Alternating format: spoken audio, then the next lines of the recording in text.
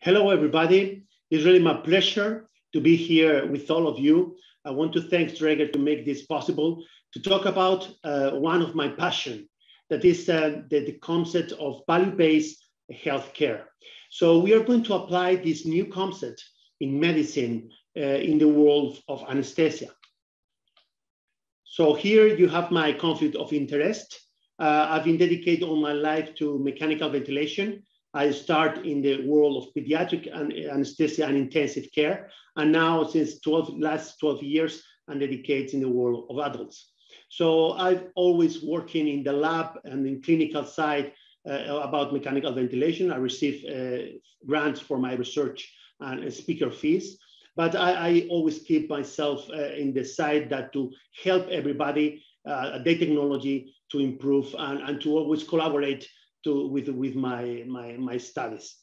So for this lecture, I really consider that I'm totally open with a new window that I think all clinicians and all anesthesiologists must go through. Well, the agenda for today, we are going to talk about evidence-based medicine. We all know about this concept that is in our practice, but I want to be a little, let's say, have a different point of view. A clinical point of view. And on the other side, let's go for some weak points that whenever people talk about evidence-based medicine, it seems like nobody can say anything against it. It's God. Nobody can say a single word about this. And I want you to mention quite a few things that still is not covered by evidence-based medicine. And you will see how this new concept of value-based medicine is really helping us in these areas. And basically, we are going to apply all these new concepts in the world of anesthesia. So I highly recommend to all of you to read this paper. I think this is wonderful. There are very well-known fathers of evidence-based medicine, but you are going to see the real evidence-based medicine, not the ones that many speakers talk about it, like if you don't perform clinical randomized trial, you must be shut up and you cannot say a single word. And this is not what really evidence-based medicine is saying. The best concept that we have to have in clear is like evidence-based medicine really goes to use current best evidence to make decision about the care of patient. Patient must be in the center of our decision, not the study itself, not the clinical randomized trial. Patients, everything that what we do must be centered on patients. Second, good doctors is not only the ones who perform clinical randomized trials, is the one who really extract the individual clinical expertise of a good clinical common sense doctor. Is a valuable thing that we only have to take into account, obviously, according and to add the best available external evidence. This is a totally different approach that I've been heard for many speakers. Without clinical expertise, practice risks become tyrannized by evidence. And I'm going to show, and this is what's saying that the very important fathers of the evidence-based medicine. So from the very beginning, clinical expertise is something valuable, and we all know that. Evidence-based medicine is not restricted or randomized trials and meta-analysis, and this is all. I'm very sorry, there are more things as we are going to see now. What are the limitations of evidence-based medicine? Well, the first thing, when you want to find out the accuracy of something, diagnostics tech or whatever, when you want to know the accuracy, randomized clinical trials is not going to help you at all. So we have to do another type of studies that traditionally is saying like it's nothing, I mean, that don't have any value for some kind of a strange radical approach in evidence-based medicine. What's happened with rare or orphan disease?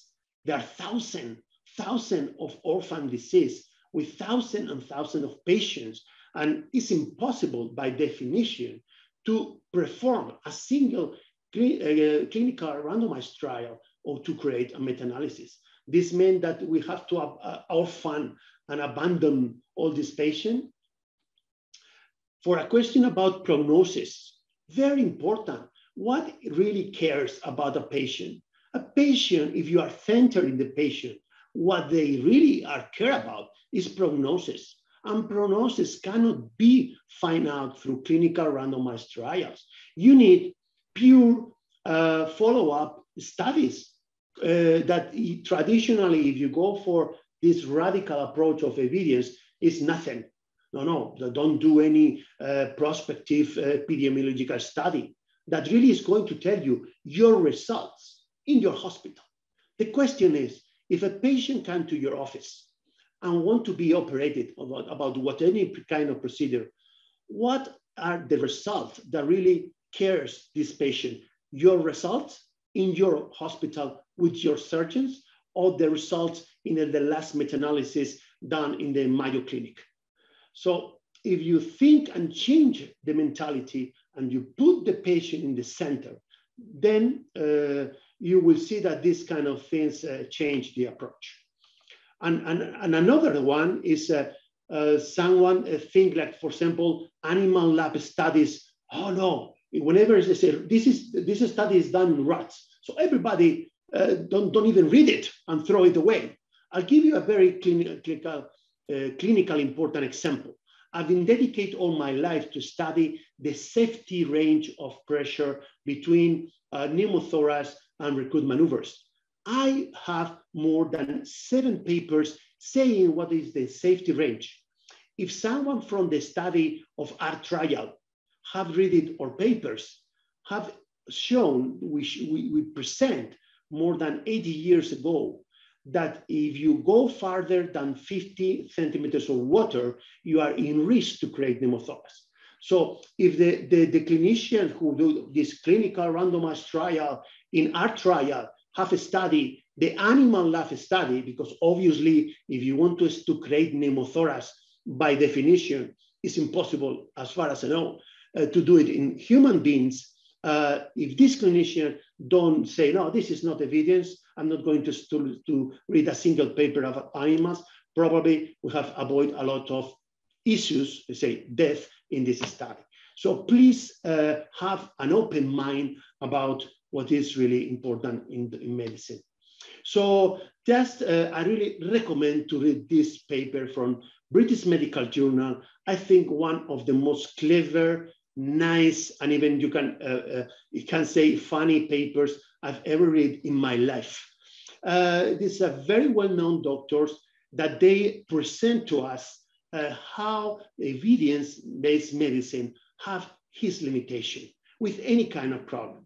And they say if parachute used to prevent death in minor trauma related to gravitational challenge, and they did by pure, in a perfect extremely way, perfectly way in base medicine, systematic review and randomized clinical trials. And what they say, I'm very sorry, there are not single randomized control trials if the parachute used to prevent death or not. There are only cases. So why do you have to use parachute whenever you have to throw out from a plane?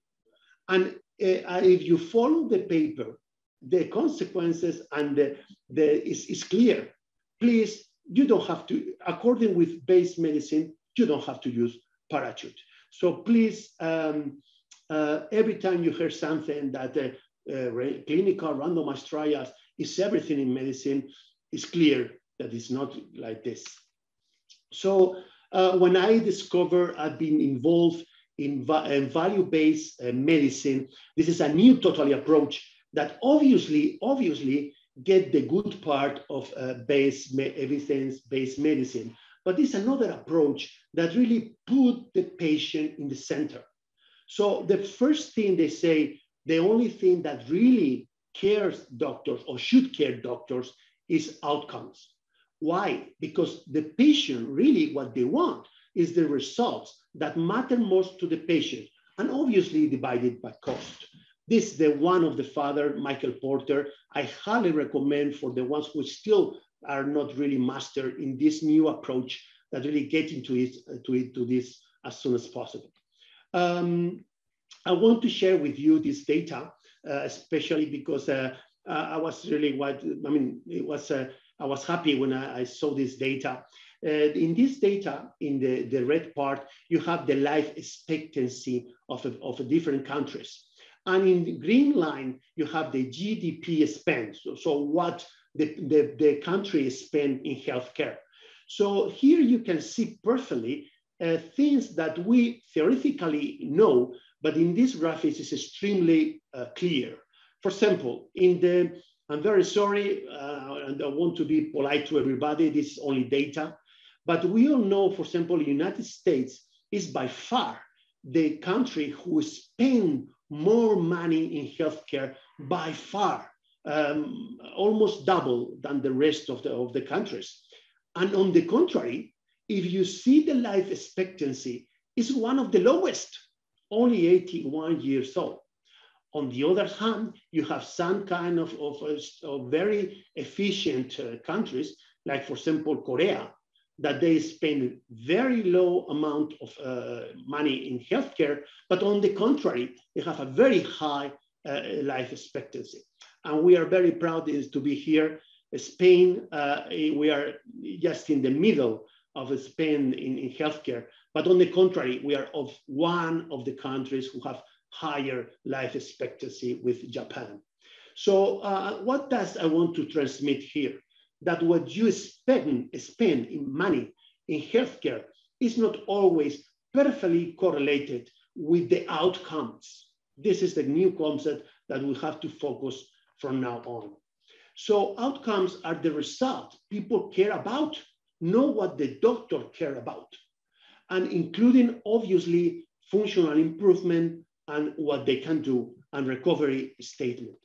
So how this start? iChon is really very nice. I highly recommend to go for the website. They have a lot of content here. They have a lot of test research that you can get familiarized to this new concept. iChon is founded in 2012. So really, we must say that this is a concept that is quite new. And the story is what we say. What is value? What is value for the patient? Value is what patient really wants, the outcomes they want, divided by cost. So the story about how can we measure is if you, obviously there are hospitals that really have transformed this concept and they already are working on this, but traditionally approach, let's say, we are really don't care that much about outcomes. How many hospitals really measure the outcomes of every single process? And especially the ones who do it only goes for mortality and safety issue and no more than that. And value for a patient is much more than that. Just to say and to focus, what really matters to the patient is the health status that they achieve. They want to have more health. I always put one example. Now in this pandemic situation, we are seeing now how many patients go inside of intensive care units for 4 months, 5 months, even 6 months. And the stories after staying there, probably they go to the floor, to the ward for 10 days and then die. So they don't even go outside of the hospital. Do you think this is value to stay 6 months in an intensive care unit, spending probably 200, 300,000 euros and just not to even have 1 day free out of the hospital? This is the concept that we have to work in the future.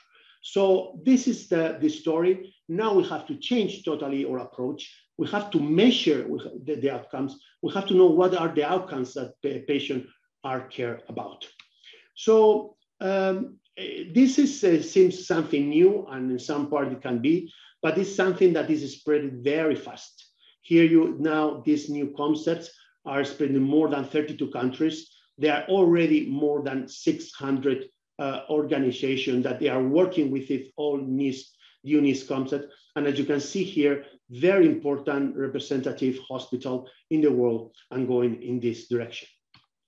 So I highly recommend to read and to study this handbook, because this really is start from scratch in this new concept, and really is very simple for any clinician to be involved in this new approach. The story is like, first of all, you have to identify the process, let's say prostatectomy resection. Then you have to analyze the internal forces you have in your hospital. You have to start to define the process and the outcomes from two sides, not only from the patients, the outcomes from the clinicians based on evidence-based medicine, from the patient. Anesthesiologists, please, we have to be involved in this process from the very beginning, because otherwise the only outcomes it will take into account will be the surgical from the surgeon. So we have to be there. One important thing, if you read the ICHON process and the definition they have, this is wonderful how the patient put in value what anesthesiologists do, because in all surgical process, they always don't want to have pain. Anesthesiologists are the protagonists to avoid pain. They don't want to die, so safety is crucial, and don't have any side or bad side effects. So they're responsible for the safety environment of the patient definitely is anesthesiologist, and all patients from the very beginning put into a score that is a very important thing. Then you have to measure data, and measure benchmarking. We have to start with any kind of problem to compare data with the best in class or with other hospitals. Investment to really keep this working all the time, and then incentives to the doctors, learning community, and then this will start to work. So just to put into environment, see, for example, this approach, Leaford Hospital Safety Grade. They are platforms who grade the hospital in according how safety is this hospital, for example, and now is something that all the hospitals should go in this direction. This is a very nice new approach, Lone Institute Hospital Index, that they go directly for value-based healthcare. So they grade and they told you your hospital in what situation is right now according with value-based healthcare.